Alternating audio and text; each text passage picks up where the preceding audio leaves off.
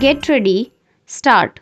Mr. Deputy Speaker Sir, at the outset, I would like to express my heartfelt thanks to you for having given me an opportunity to participate in this discussion on the demands for grants of the Ministry of Agriculture.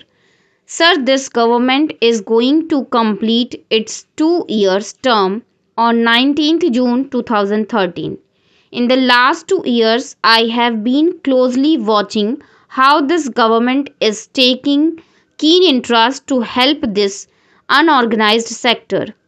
This is the major rural sector comprising about 70% of the population, but in all the three budgets which they have presented before this house, I am sorry to say the government has not shown any keen interest in the first budget.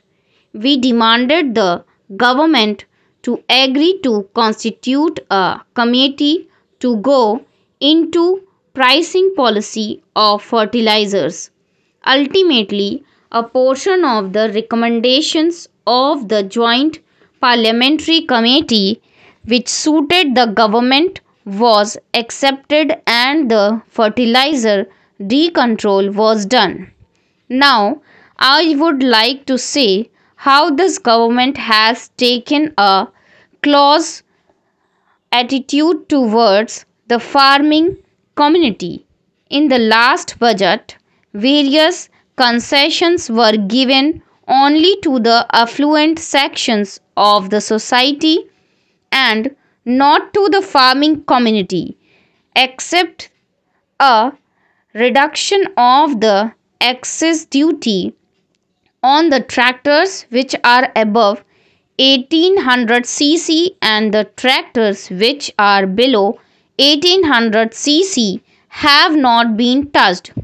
Of course, the Honorable Finance Minister, while replying to the general discussion on the budget, had said that the Prime Minister is considering to give certain concessions as far as the fertilizer prices are concerned.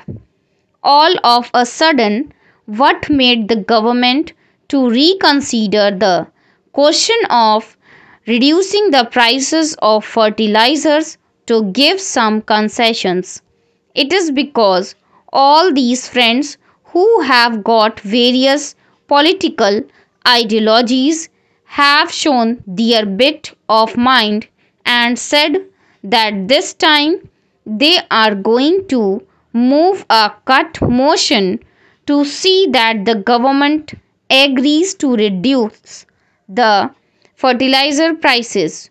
So now at this stage, I would like to make an appeal to all sections of the House, irrespective of the political parties, and to such of those members who are really interested in uplifting the farming community to forget the party alliance.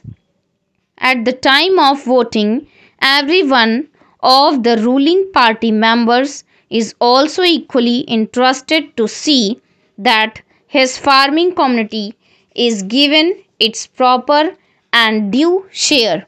The central government claims to have removed all shackles through the new economic policy, market economy, liberalization, delicensing, amendment to the MRTP Act, etc.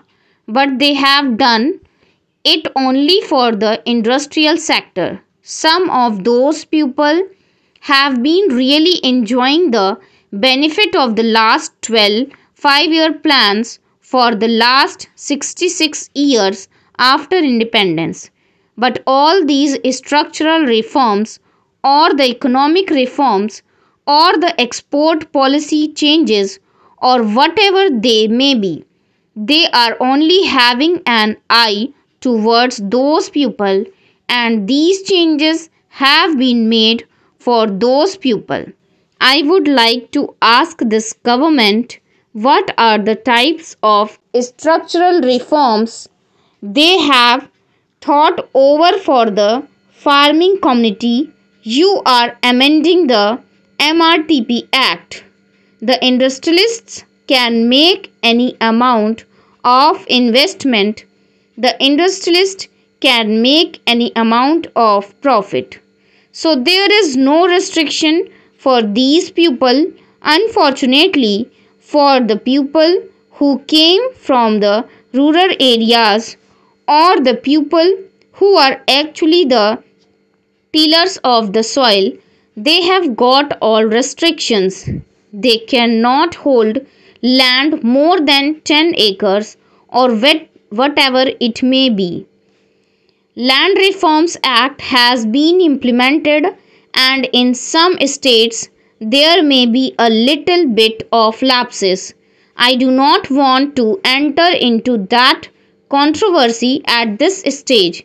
There is no ceiling on income so far as these oppressed sections are concerned. There is no ceiling on income as well as no ceiling on urban land or the urban property. But you have enforced ceiling on agricultural property because they are not the organized people.